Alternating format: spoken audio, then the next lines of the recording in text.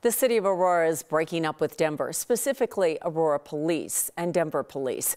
Aurora City Council voted to end its mutual aid agreement with DPD tonight while they fight over who pays for lawsuits related to policing at the 2020 George Floyd protests in Denver. Aurora says Denver Police asked for help during the protests, and now Aurora officers are named in 4 civil lawsuits related to how police handled the crowds.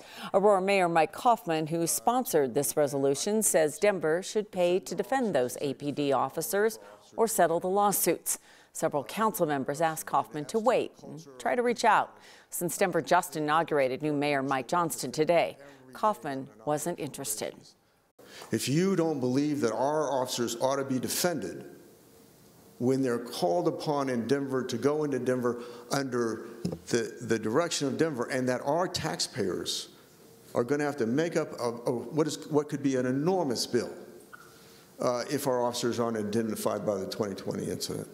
I mean, that's incredible.